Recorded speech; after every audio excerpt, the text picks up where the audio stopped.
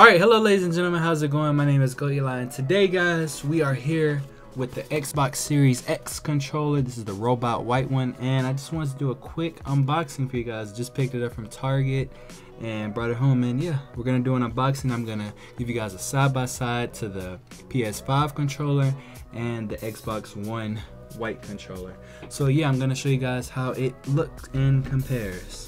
Alright, like I said, I'm not usually the best at doing setups, so let's go ahead and angle the camera down right here. And here it is. Got my trusty kitchen knife. Oh, we don't even need a knife, it's just a pull tab. I didn't even look at the box. Okay, so let's go ahead and open this up right here. Can you guys see? Pull this right here. If I get a grip on it. Ooh, that's so satisfying. Let's put that knife over there. I don't want to make no mistakes. And voila! There it is. Oh, wow, that looks nice. Put this right here. Comes with some AA batteries. See if it comes with anything else. Ooh, it comes with a Game Pass code in there. So it's gonna close the box up. Here's how it looks and everything. Set this right now. Put it over here on the Xbox.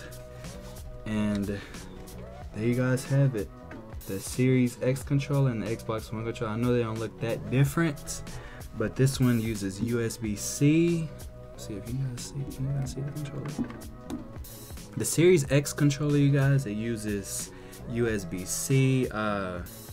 Better, faster charging, I believe. You know, it's way more efficient. You can plug it in on either side, and yeah, that's how they look. Not that big of a difference, but you know, if it's not broke, then don't fix it, however the saying goes. But yeah, that's it right there. Here they are side by side. Let me get the PS5 controller and show you guys that side by side. And here's the PS5 controller, the Series X controller, and the Xbox One controller. As you can see, like I said, they look very similar, but there's this share button here in the middle as well. I forgot to mention that. And the D-pad is a tad bit bigger. I can say the grip, they do have rubberized. No, the back side of the controller has kind of a firm grip to it, whereas on here it's just smoother, I guess. I really don't know how to explain it, but yeah, you guys pretty much can see the difference on both of them, and that is it.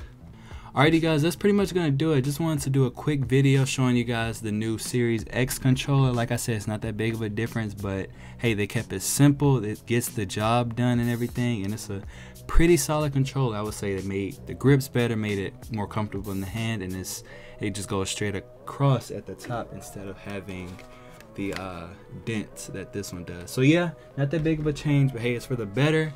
And yes, that is the Series X controller. Can't wait to do an unboxing on the Series X for you guys. I don't know when I'm gonna get that. It may be closer towards Christmas time, but I for sure am gonna do an unboxing on that. And in the meantime, we got this. We can use this on the Xbox. That's the cool thing about Xbox, is how they're compatible with all their consoles, I would say.